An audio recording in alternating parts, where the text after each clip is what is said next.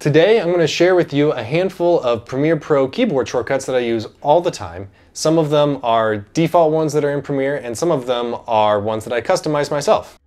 The first thing I'm going to show you is using the Alt key to kind of move stuff around. And what that does is it allows us to kind of just select one piece of our clip, like the video or the audio.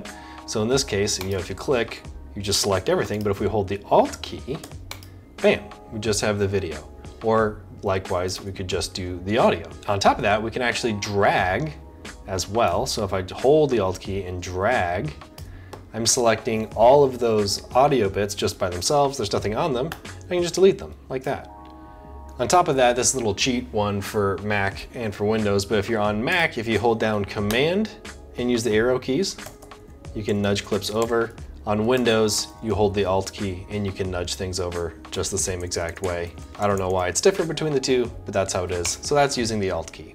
Okay, the next one that I like a lot is using the rolling edit tool. That's N on the keyboard. Now I get this little icon that looks like two arrows kind of sticking out with a little slash between. And what that does is it rolls an edit, right? So now I can make that clip a little longer, make it a little shorter. I can find the spot, and it gives us a nice little UI there so you can see like right where it's gonna be on the two clips. And there you go. So the next tip I have is for adding edit points to your timeline. A lot of times people want to go use the blade tool or the razor tool, I guess it's called, and you kind of can sit here and find points, but I find that to be pretty imprecise. So what I rather do is I go to the place that I want to add a cut, I hit Command K, and that just puts an edit right there, right where I want it. I'm not sitting there, fiddling like, oh, where's the right place, Now what's interesting about Command K2 is if you have multiple clips on top of each other, you gotta make sure your tracks are selected. But then if you don't have anything selected, you hit Command K, it'll put a cut between everything that's in that stack there. If I undo that and I just select this one, then you can see it just puts a cut right in that one. And this works for audio as well, not just video, even though I deleted all the audio.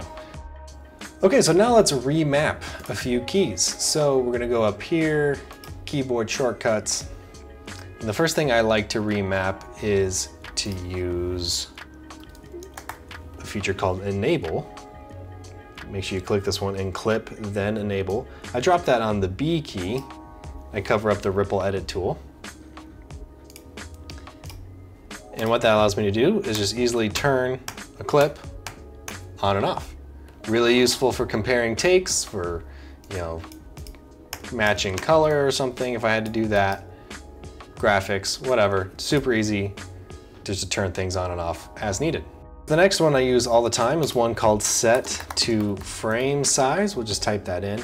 And I set that on top of the S key because I don't find that I need the snapping feature all that often. These are 4K clips, but I have a 1080p timeline.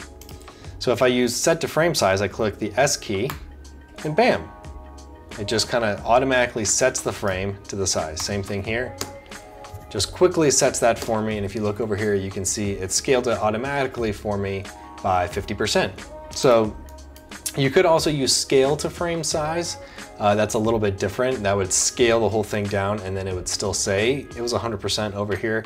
I think I might make a video about the difference between set to frame size and scale to frame size later, but for most uses, set to frame size I think is the right way to go, and it just makes it really fast to scale footage down if I'm working in an HD timeline. The next one I do is the Ripple Edit tool. So we'll go down here, type that in, and by default that was actually on B. We cover that up. So I'm gonna put it back on the R key. Get it? Ripple, R, makes sense. By default, the R key is on the rate stretch tool, but I find that I don't really need that super often. If you do, that's just right in here. So if I hit R and I go to the Ripple key, it does just that. It ripples my edits around. So you can see, I wanna extend that, extends it, moves those clips back. I wanna make this clip longer, extend it, pushes those clips back. Pretty easy. Use it all the time. The next thing I do is I remap the backslash key, and for reference, that's this key, not this one, that one. And what I do with that is I set it to apply default transition to selection, and I apply that over there.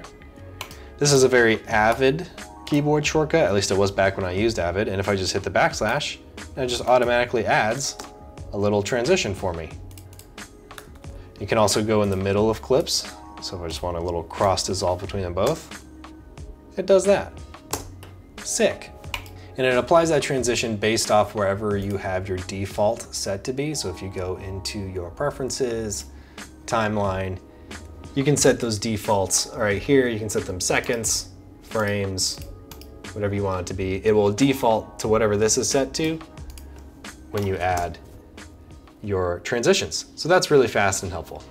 So those were a few keyboard shortcuts that I use in Premiere. I use them a ton. So hopefully they help you guys as well. And please be sure to stay tuned, get subscribed. I'm gonna be sharing a lot more tips of how to get things done faster in Premiere. So I will see you in the next one.